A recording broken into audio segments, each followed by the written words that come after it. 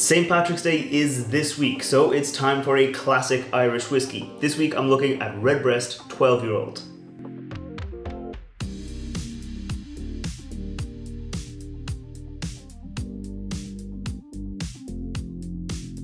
Welcome back to the channel. I'm Matt, I'm the whiskey nerd, and like I said, this week I'm looking at Redbreast 12-year-old Irish whiskey. So let me get it into the glass and I'll tell you a little bit more about it. Now, if you have been around on this channel before, you'll know I have actually reviewed Redbreast 12 before. In fact, it was the first whiskey review I ever made on the channel. So I decided that I looked back and I said, look, I didn't really know what I was doing back then. I kind of just started. I had a very bad pandemic era haircut going on, and I figured now it's St. Patrick's Day, a time I look back at some good Irish whiskies and some really good classic Irish whiskies and give them a proper review. So I decided to start off where I started with Redbreast 12, because this is the whiskey that kind of got me into making this whole channel, because I had a few friends, they were beer drinkers, they still are beer drinkers, but they kind of said to me, what's a good Irish whiskey? I said, well, obviously Redbreast, Green Spot, things like that. But they said, if I'm gonna pay 50, 60 euro on a whiskey, I wanna make sure it's a good one, where if I get a beer, you know, I can get a beer, it's a couple of euro, it's not a great beer, doesn't matter, you can get rid of it, you can stop drinking it. Whereas whiskey, it's, you know, it's an expensive purchase, it's a big barrier to entry. So I have a giant whiskey collection. I said, you know what, I'm gonna start reviewing some of my good Irish whiskies and let people know what they taste like, so they can kind of get a sense of the whiskey before they buy it. And I've been at this for a while now, so I think it's time maybe I go back and look at some of those other classic whiskies, because I did start off with Redbreast, with Green Spot, with things like that. And I think it's time maybe I go back and I say, okay, I'm a better kind of presenter now, and I think I'm a better reviewer now. Let's go back and give those other classic great Irish whiskies another shot and give them maybe a better review than I did when I was just getting started. I might, over the course of the next few months, go back and look at some of those other classic whiskies. If there's one you want to see, let me know down in the comments below, because I do kind of like refining my process. Going back and kind of building up that flavor library of different whiskies lets you then experience the same whiskey you've had before in a different way and maybe pick up some different kind of flavor notes. So if there's something you want to see me review, let me know down below. But we're here today to focus on Redbreast, which is undeniably one of the pillars of Irish whiskey. It is one of the kind of top outstanding Irish whiskies on the market, despite it being the kind of entry level for the Redbreast brand. So Redbreast have a few different whiskies. They've got the cask strength 12-year-old, the Lustow, the 15-year-old, the 27-year-old. They've got some kind of special limited editions, but this is their kind of entry level whiskey. It's a 12-year-old Irish single pot still whiskey. If you're not familiar with pot still whiskey, it is the style of whiskey that's unique to Ireland. It has to be made in Ireland, and the mash bill rules give distilleries a bit of room to play around and kind of experiment with different flavor combinations. So the rules are, it has to be at least 30% malted barley, at least 30% unmalted barley, and at most 5% other grains. So some distilleries will just go 50-50 right down the middle, others will go 70-30 or 30-70. Some distilleries will use that 5% of other grains they're allowed to use to kind of experiment and give different flavors to the whiskey. But what Middleton did here for Redbreast is they went right down the middle, 50% malted barley, 50% unmalted barley. The malted barley is going to give you those classic kind of malty notes. You're going to get the sweetness, you're going to get some caramel, some biscuity notes, but the unmalted barley gives you this kind of spiciness, it gives you this kind of creaminess, this kind of oily, rich mouthfeel to the whiskey.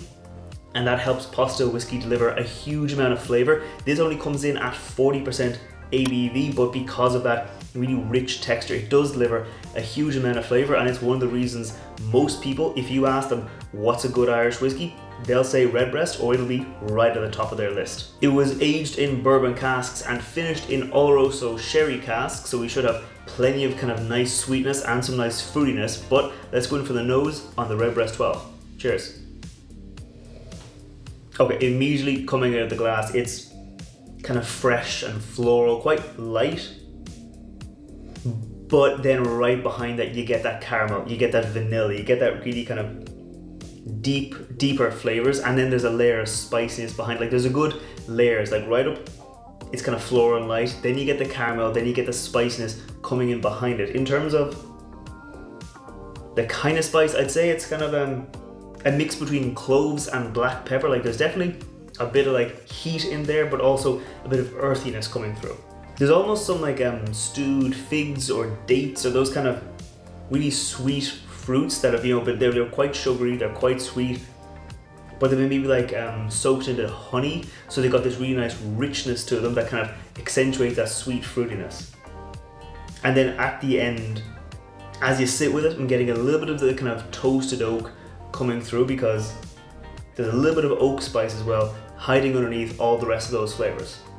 Like I said, it is kind of like a lighter whiskey, so I'm not really getting a huge amount of ABV presence on the nose. That alcohol is well incorporated, it's kind of muted down behind all those other flavors, so it's definitely one of those whiskeys that has a lot to offer, but it's still quite beginner friendly. So I'm going to go in for the palate on the Redbreast 12.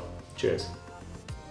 It's rich, it's oily, it's spicy. Like there's a huge amount of spice that does come as soon as you taste this whiskey on the palate. Like there's cinnamon, there's clove, there's black pepper, and it's quite nice, quite rich, quite kind of tingly, but it's still quite fruity. Like that sherry influence is still there. It's still there in abundance. You get plenty of like those stewed fruits I was getting earlier.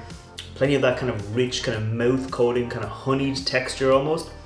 And it's still quite sweet. You got that caramel, got that butterscotch, you get all those kind of nice notes rounding out all that spiciness and that fruitiness. So I'm gonna go in again and kind of see what else I can find on the second sip round. Cheers. Yeah, it's fruity on the palate. Like there's plenty of those kind of stewed dates, figs, raisins, all with that kind of honeyed kind of texture where you get the sherry kind of mouth coating. It really is a nice strong sherry influence on the whiskey where you get that really nice richness there. But there's also, at the tail end of the palate, there's also a little bit of kind of nuttiness that comes through, almost like toasted almonds, like marzipan, that kind of, you know, where you get the sweetness of the almonds, but you also get that little bit of toasted nuttiness that just comes through. And that is often the case with Oloroso sherry. When you add a whiskey to it, you do get that little bit of nuttiness that comes through, as well as all the fruitiness. So I think I'm gonna go in again, but see what we can find in the finish. Cheers. Yeah, it's spicy, it's fruity, it's sweet up front, and then as those flavors start to fade, like the spiciness does fade a bit and then kind of lingers on a bit.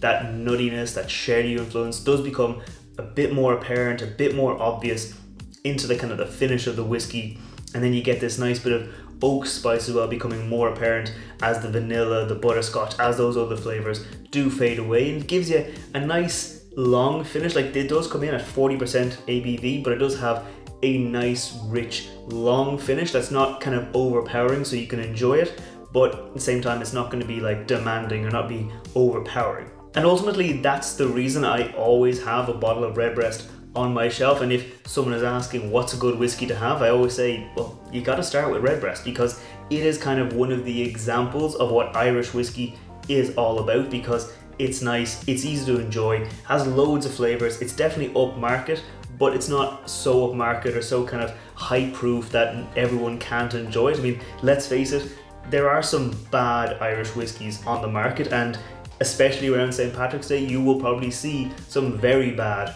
Irish whiskies on the market. So if you're in the mood for something a bit better, but still kind of within reach, a bit more flavor, but still not kind of so out of touch you won't be able to enjoy it, Redbreast is definitely one to pick up and enjoy this St. Patrick's Day.